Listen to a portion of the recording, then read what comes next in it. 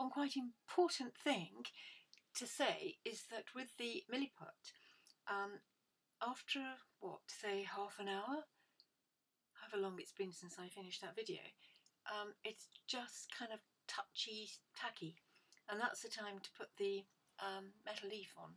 If you want to leave it white, then that's fine, but you could also paint it with a sort of, well, whatever, like a viridian or blue.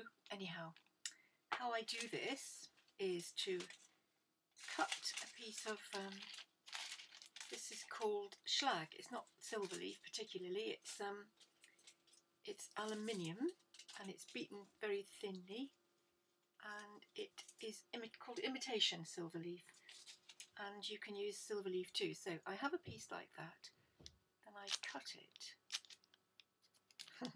just on each side. You'll see why in a sec.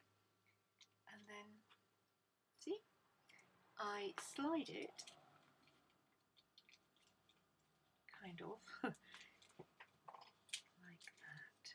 Yeah, I slide it, and then I press it down around the edge, and wonderfully the silver leaf, or slag, sticks to it quite beautifully.